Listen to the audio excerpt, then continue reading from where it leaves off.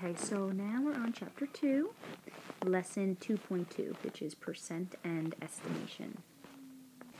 So what we're doing here is basically the same thing as Lesson 2.1, which was find the percent of a number.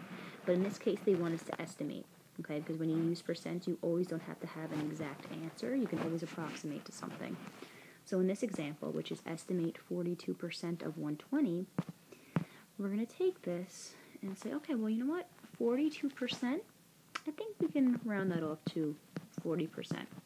Okay, so instead of 42%, we'll use 40%. So now it's estimate 40% of 120. So we can do this two ways, right? We take the percent and we can either change it to a fraction or a decimal. I'll do both, okay? So first we'll do the fraction. So 40 over 100, right? Because percent is always over 100. Then you multiply it by 120. It says of 120. Okay, so 40 over 100 times 120. Now before you multiply, you can also simplify. So if we want to do that instead, 40 over 100, right? First thing that we can do, we see that they both numbers have two zeros at the end, right? Have a zero at the end, I'm sorry. So we can cross that out. So now we're left with 4 over 10. Okay, now we can simplify more, all right? We can simplify by 2.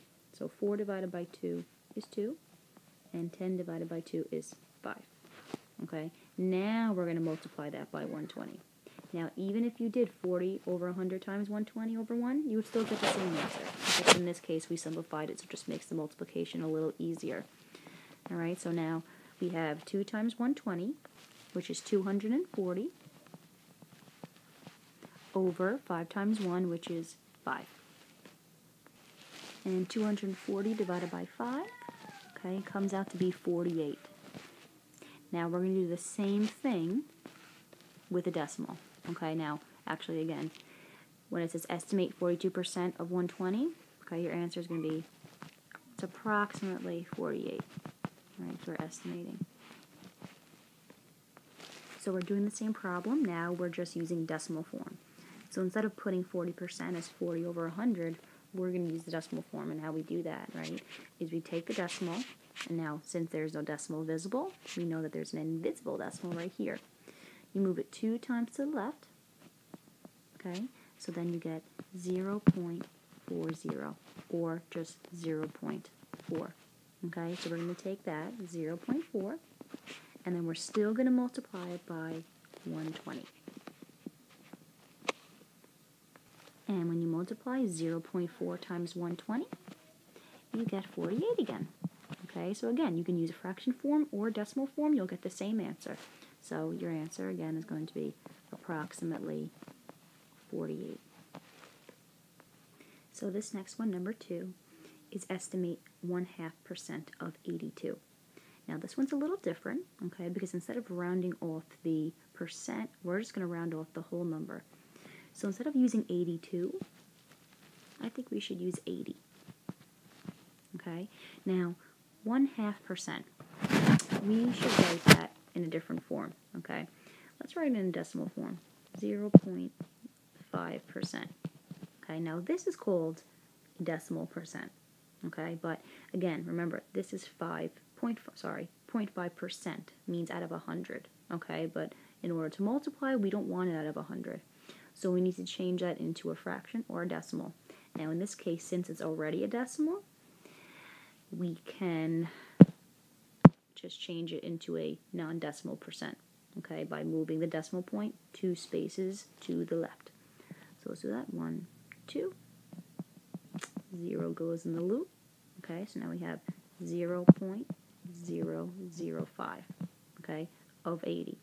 So all that we do is we multiply. We're going to be multiplying 0.005 times 80. And when you multiply that out, you get your answer of approximately 0.4. Okay, last example. Example 3. Estimate 132% of 54. Okay, now remember, at any time, if you want to pause this video and do it on your own, Okay, and then press play and watch me do and see if we get the same answer. You're more than welcome to do that, and I recommend it.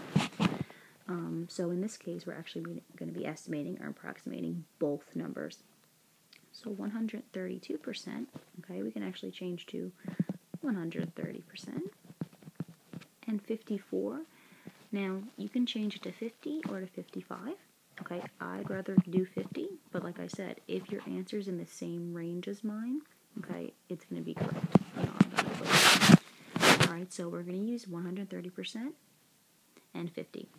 So I'm going to put this into a decimal form. Okay, so invisible decimals here. I move it over twice to the left. So now I have 1.30 or just 1.3. Okay, times 50. When you multiply out 1.3 times 50, you get approximately 65. Okay, so your answer is 132% of 54 is approximately 65.